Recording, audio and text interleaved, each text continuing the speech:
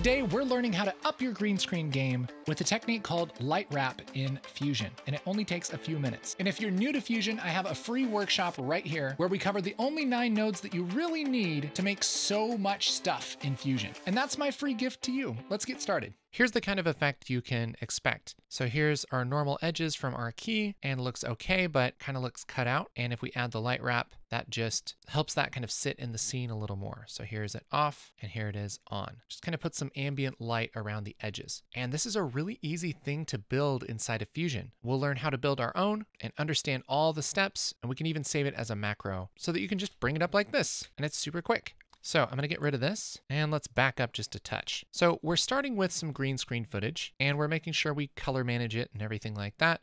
Then we're doing our key, and I won't go over how to do that because this isn't a keying tutorial. Pretty much after we do our key, at some point we're gonna want to add light wrap. So first of all, what is light wrap? Well, it's essentially taking our background and blurring it and then compositing it over our keyed footage, just kind of on the edges, and doing that with a screen transfer mode, okay? So let's kind of build this ourselves. I'm actually gonna start with the transform node because my background is a little bit less resolution than my foreground is, which won't always be the case. It's just the case for me. And so we're going to take our background and just put it into a transform node. And just so we can see what's going on, let's just go ahead and just merge this over like this. So the first thing I want to do is make sure that my background is sized right. So I'm just going to adjust that transform to make sure that our background is big enough to cover all of our foreground. Then we're going to blur it. So let's take this blur, put this after our transform. And a funny thing happens when you blur after a transform and then you transform it again later, which is kind of what we're doing.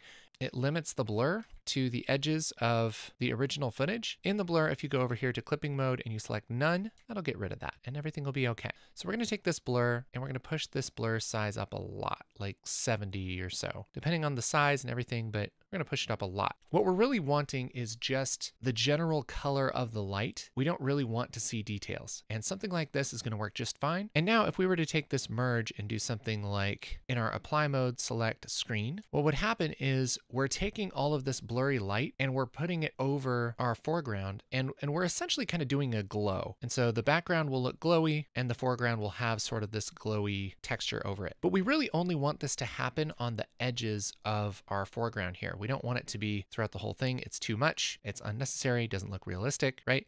So we want to limit it to the edges. We could certainly do something like add a polygon mask, you know, and just mask kind of where the edges are like this, you know, and then feather this mask. And that would honestly, that would work. And if you're doing just one frame, that isn't animated, doesn't move, that might be faster than kind of setting this up. And it's going to give you a similar result, at least on the foreground. But one problem is it's going to blur the background as well. And that's not really what we want. But the foreground part actually is kind of doing what we want. We're having this light kind of wrap around our foreground. And so, you know, conceptually, it's a good idea. But what we're really looking for is to both limit it to just the foreground, and we want this to be automated so we don't have to animate this mask, because that would be terrible. And yes, we could use magic mask. We could do a bunch of stuff. Really, the easiest thing to do is to use the key that we already have from our delta keyer. So if I hit 1 on the keyboard, I can bring up just this delta keyer. And when you make a green screen, you're making a matte for your foreground, right? And so if I hit A on the keyboard,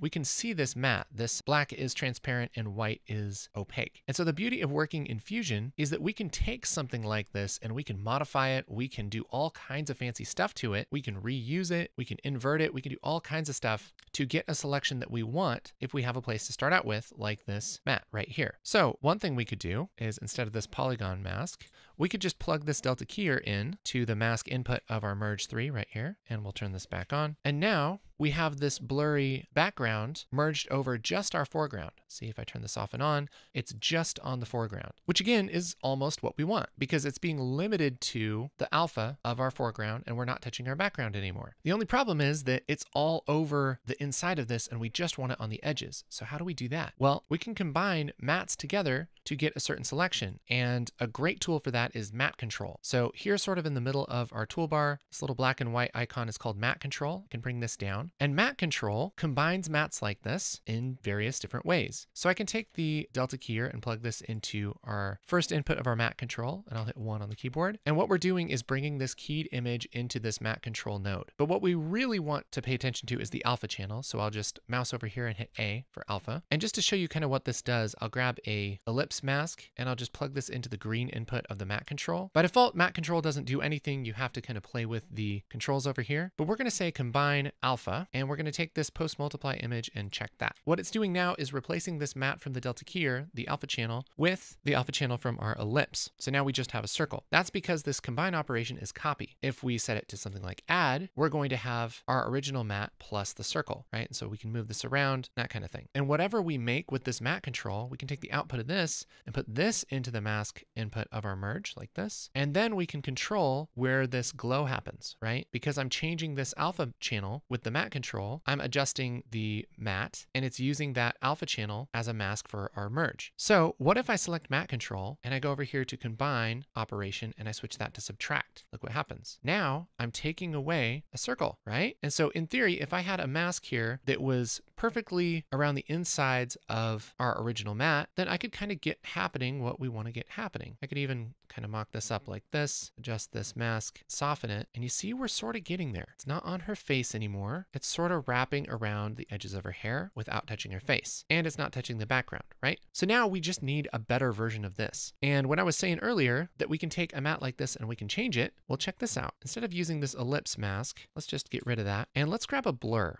Just grab a regular blur, and we'll put this delta keyer into that blur, and I'll hit 1 on the keyboard. We can take this blur and blur this up like this, and now we have a blurry alpha channel. We'll take this and combine that in the matte control into that green input, and now look what's happening. If I hit 1 on the keyboard, oh baby, there's the magic. All we're doing is blurring a copy of this, and because of that blur, it's doing exactly what we want. It's just making a soft inside matte that's being limited on the outside by our original key, but on the inside, it's taking away the blurry version of the same matte, which leaves this little edge. Again, this is happening because we have the blurry version in the green input of the matte control and the regular version in the yellow, and we're setting the matte control to subtract the green input from the yellow input. Again, if I had this set to add, we would actually have a blurry regular version of the matte, but because it's subtract, it's taking away the interior of it. And now look what we have. We have this awesome light wrap that works perfectly. So cool. And it moves with our subject because it's all based on our key. And so as long as we're making a good matte with our key, the light wrap is going to work just fine. Again, here it is without it, and with it makes a big difference. And we can adjust kind of how this looks by adjusting the amount of blur. So we can take the blur down and make that a little more subtle. We could also adjust the blend in our merge here, turn that off and on. We can change to different apply modes, whatever we want to do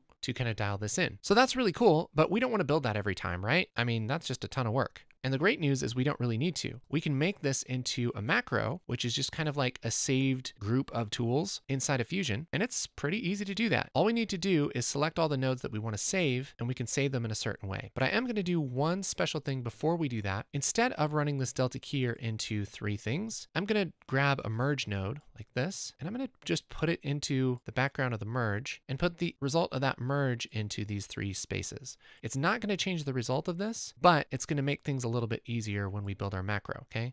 Because the delta keyer is only going into one place, just the yellow input of this merge. And so I'll just rename this input like that. And it's okay that we don't have a foreground here. It doesn't matter. It's just going to pass through this delta keyer. And yeah, I'm just going to box select all of these nodes and then right click on any of them and go up to macro, create macro. This brings up our macro tool, which lets us save all of this stuff into a nice, neat little package that we can use as a single tool in Fusion. And all you do is just twirl down any of these nodes that you want to have access to, and then we check whatever properties we want to be able to change. So let's check this background. This is actually going to be the keyed image input, okay? And I'll twirl up input because that's all we need. And we can look back at our nodes to remember what we need. We want to make sure that we can adjust the amount of blur. So under blur 2, let's just say blur size. We could leave that at blur size, but let's just call wrap amount, okay? We also want transform 3, and let's publish the size. We'll just call this wrap image size. We'll also make sure that we have input ticked here, and let's rename this wrap image. That'll be the input for our wrap image. Blur 1 is going to be how much we blur our wrap image. So we'll just call this wrap image blur. And then merge 3, we're going to want to publish a couple things here. One is the apply mode. We want to be able to pick screen or multiply or whatever. And the other one is blend. So how strong we want this effect to be. That should be all that we really need to adjust. I'll call this light wrap 2 because I've made a couple of these just testing this out. And then go up to the 3 dots here and just hit save. By default, it's going to pop up with the macros directory for Fusion. These are the ones that you can just get to with your tool selection menu. I'll just hit save. And now take all of this and hold shift and just drag this out. Just drag it to the side. And now we're back to where we were, just with our original image without the light wrap. I'll select Delta key here and just hit Shift Spacebar and type light wrap. And there's our light wrap 2 that we just made. I'll hit enter. And by default, it's going to connect to that keyed image. That's good. And now we just have to connect this wrap image, which is going to be our background. Connect that in. Bloop. There we go. There's our light wrap. And we have these convenient little sliders here to adjust what it looks like. So we can adjust the wrap amount, which again is just that blur on that matte. The wrap image size, which is that transform. So just in case you have a mismatched resolution of some kind, you can make sure that that's blurry enough. We can adjust the blur of our wrap image, how much we want to do that. And then of course the blend, how strong we want this to be. And our apply mode, if we want to turn this to lighten or color dodge or something like that, multiply, whatever we want to do. Normally you just leave it on screen and you can kind of dial it in to taste. So I think that's a pretty cool tool to be able to build yourself in Fusion. You don't even have to know that much. You just kind of have to understand how nodes connect together. And you can build your own tools like this. And so that's an easy way to make light wrap. That's a really nice tool that you can use on anything you want. And yeah, great technique. Here's a little note also, something that I didn't really see until later was that we have this kind of dark line on the edge here sometimes, and we can actually fix that just by adding an erode dilate. So I'll hit Shift Spacebar, ERODE, and I'll put that before the yellow input on our matte control. So that's just our original matte. And what erode dilate does is it will grow the matte bigger or shrink it down. And so we can take this and push it up just a little bit and it'll get rid of that dark line. You have to be kind of careful with this, but that's an easy fix. If you are getting that kind of dark line around your light wrap, you can kind of adjust that to where that looks a little nicer. So here's before and here's after. Just really kind of takes care of that in a much nicer way. My name's Casey and I teach people how to use Fusion. So make sure to get that free workshop, that 9 nodes that you really need to make basically anything in Fusion. And you should also watch this video right here because it's a good one, okay? It's like perfect for you. Right there.